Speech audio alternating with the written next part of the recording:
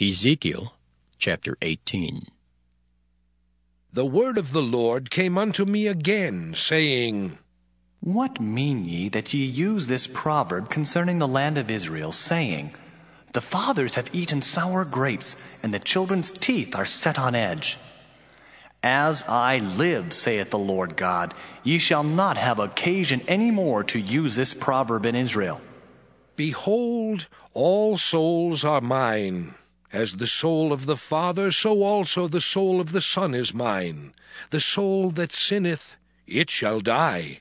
But if a man be just, and do that which is lawful and right, and hath not eaten upon the mountains, neither hath lifted up his eyes to the idols of the house of Israel, neither hath defiled his neighbor's wife, neither hath come near to a menstruous woman, and hath not oppressed any, but hath restored to the debtor his pledge, hath spoiled none by violence, hath given his bread to the hungry, and hath covered the naked with a garment. He that hath not given forth upon usury, neither hath taken any increase, that hath withdrawn his hand from iniquity, hath executed true judgment between man and man, hath walked in my statutes, and hath kept my judgments to deal truly. He is just, he shall surely live, saith the Lord God.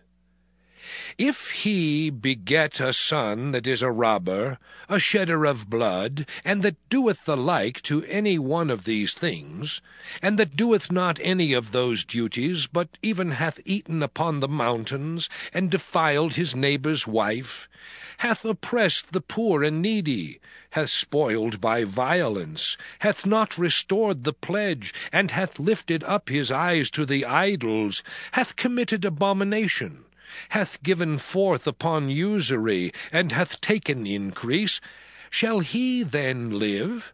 He shall not live. He hath done all these abominations, he shall surely die. His blood shall be upon him. Now, lo, if he beget a son that seeth all his father's sins which he hath done, and considereth and doeth not such like, that hath not eaten upon the mountains, neither hath lifted up his eyes to the idols of the house of Israel, hath not defiled his neighbor's wife, neither hath oppressed any, hath not withholden the pledge, neither hath spoiled by violence, but hath given his bread to the hungry, and hath covered the naked with a garment, that hath taken off his hand from the poor, that hath not received usury nor increase, hath executed my judgments, hath walked in my statutes, he shall not die for the iniquity of his father, he shall surely live. As for his father, because he cruelly oppressed, spoiled his brother by violence, and did that which is not good among his people, lo, even he shall die in his iniquity. Yet say ye, Why? Doth not the son bear the iniquity of the father?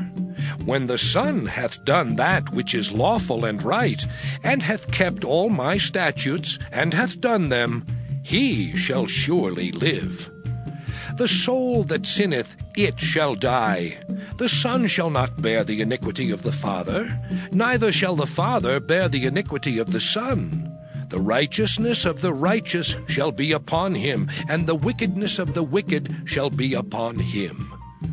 But if the wicked will turn from all his sins that he hath committed, and keep all my statutes, and do that which is lawful and right, he shall surely live, he shall not die. All his transgressions that he hath committed, they shall not be mentioned unto him. In his righteousness that he hath done, he shall live. Have I any pleasure at all that the wicked should die, saith the Lord God, and not that he should return from his ways and live? But when the righteous turneth away from his righteousness, and committeth iniquity, and doeth according to all the abominations that the wicked man doeth, shall he live? All his righteousness that he hath done shall not be mentioned. In his trespass that he hath trespassed, and in his sin that he hath sinned, in them shall he die. Yet ye say, The way of the Lord is not equal. Hear now, O house of Israel, is not my way equal? Are not your ways unequal? When a righteous man turneth away from his righteousness, and committeth iniquity, and dieth in them, for his iniquity that he hath done shall he die. Again, when the wicked man turneth away from his wickedness that he hath committed, and doeth that which is lawful and right, he shall save his soul alive. Because he considereth and turneth away from all his transgressions that he hath committed, he shall surely live, he shall not die. Yet saith the house of Israel, The way of the Lord is not equal. O house of Israel, are not my ways equal? Are not your ways unequal? Therefore I will judge you, O house of Israel, every one according to his ways, saith the Lord God. Repent and turn yourselves from all your transgressions, so iniquity shall not be your ruin.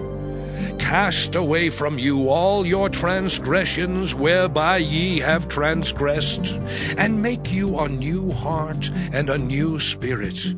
For why will ye die, O house of Israel?